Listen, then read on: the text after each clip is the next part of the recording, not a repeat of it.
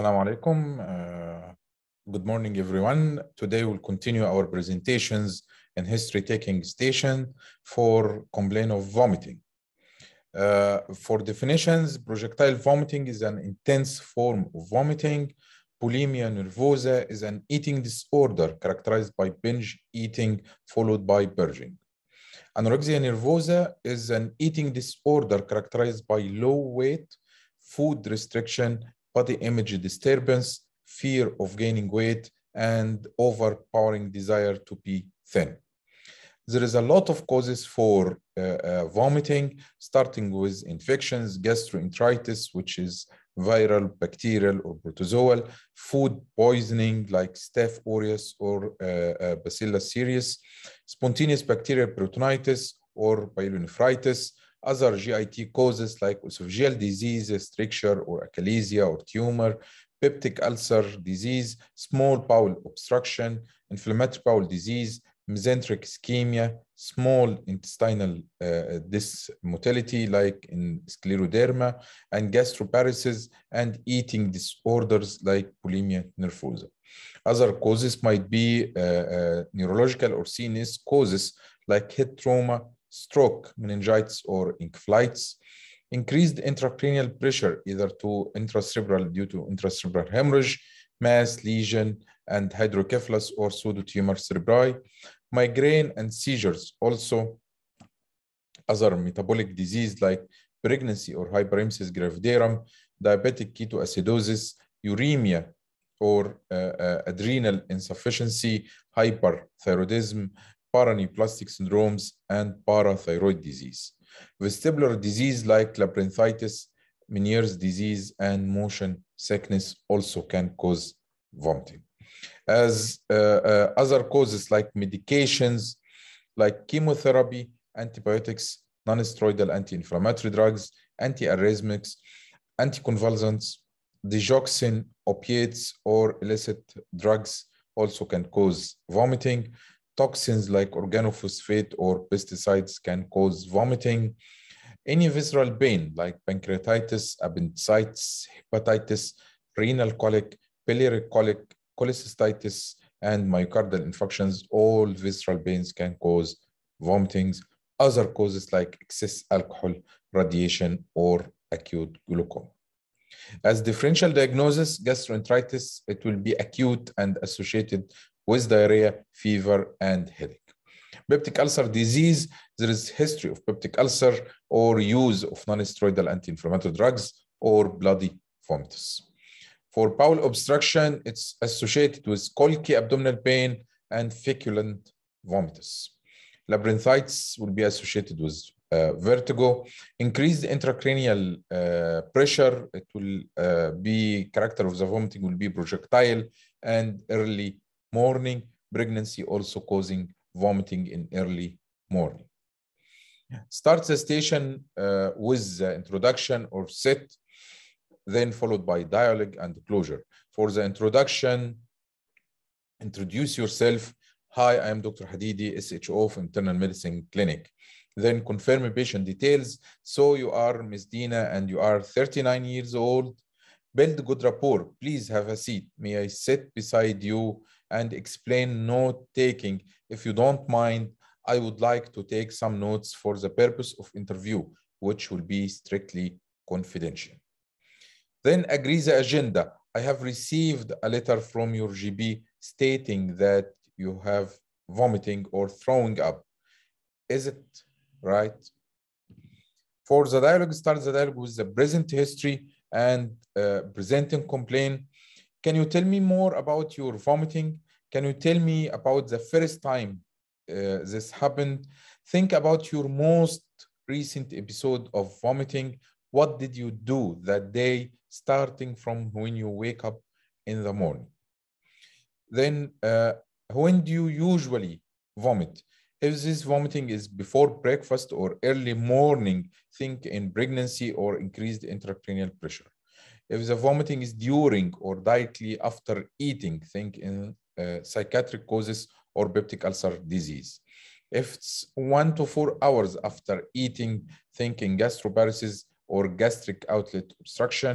If it's continuous vomiting, think in conversion disorder or depression. How many times did you vomit yesterday? How frequently do you vomit in a day? Do you think it is related to meals? Very important. Have you recently consumed any unusual food? How long before the symptoms was the food consumed? And when you don't vomit, do you feel sick? And if female, of course, ask, could you be pregnant? And for analysis of the presenting complaint as a numeric Odbara, we'll start with the onset. How did it start? Did it start suddenly, like in cholecystitis, pancreatitis, food poisoning, gastroenteritis, or even illicit drugs? Or is it start insidious, like in gastroparesis, medications, metabolic disorders, or pregnancy? The duration, when did the vomiting start? How frequently you feel this vomiting? And progression, is it becoming worse or improving, or is it the same? For aggravating factors, anything brings it on, anything makes it worse. What makes it worse? For the regressive factors, anything makes it better.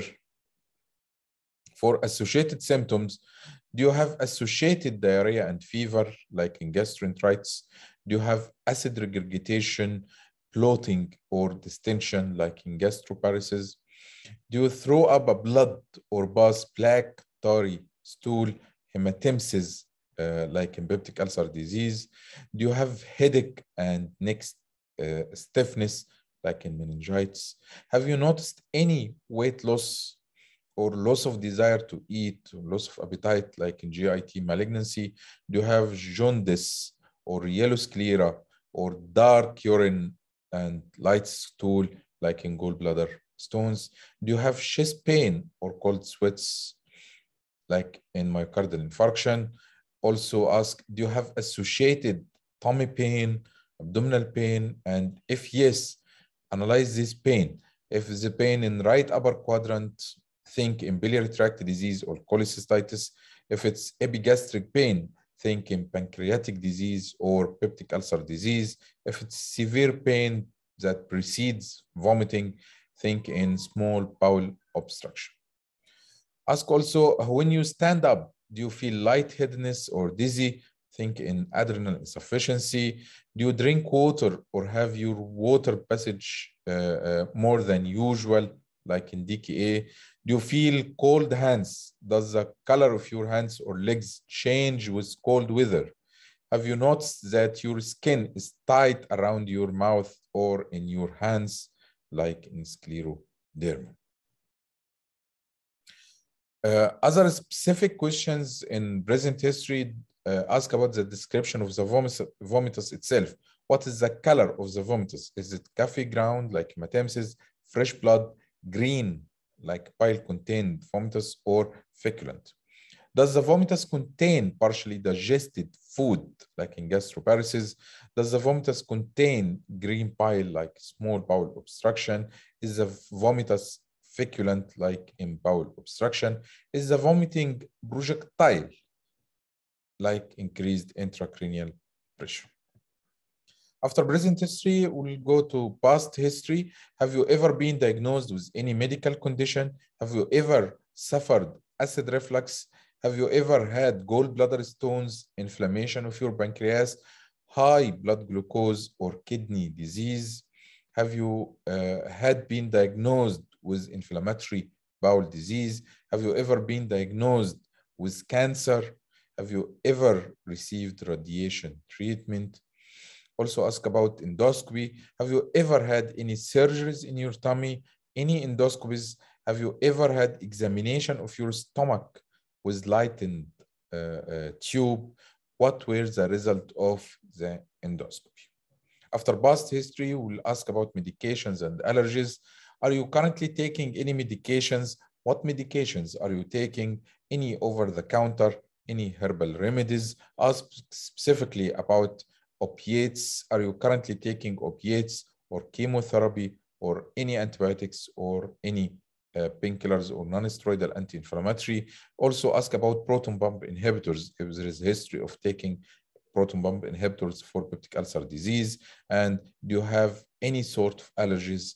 Have you ever been diagnosed with allergy?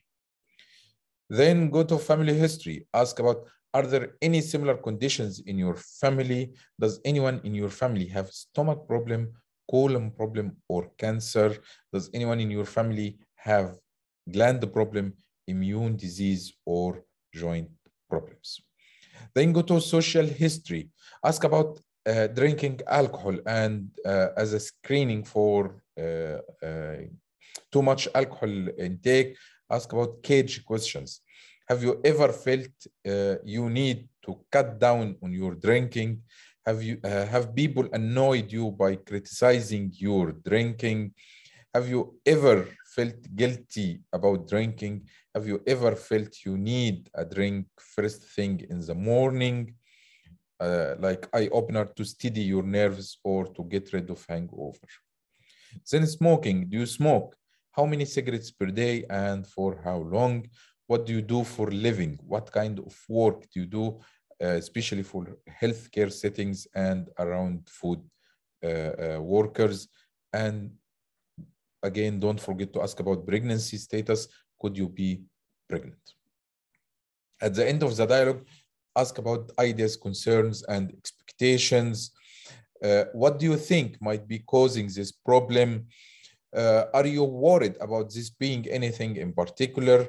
What do you think might be the best plan of action? After that, we'll go for the closure of the station. Start with summarizing the main point. May I take a moment to summarize what you have told me so I can check that I have understood everything that's important to you. So, is there anything else we haven't discussed that you feel is important? I think you have a disease called scleroderma, in which the skin is more tight and it affects the movement of your bowel and make it slow. I will examine you first. We may need to do some tests in the form of blood test and may do some imaging. These can be done on outpatient basis. Then we'll decide whether to admit you to the hospital or you can continue your treatment as outpatient basis. Then counsel on health promotion. There is some advice I need to tell you about. Too much alcohol is not good for your health, and I'm going to arrange another meeting to help you to quit if you wish. Is there anything unclear you need me to clarify? Thank you, Mr. Mohammed. Thank you so much. And these are some presentations in our free medical courses channel. Thank you and see you soon, inshallah.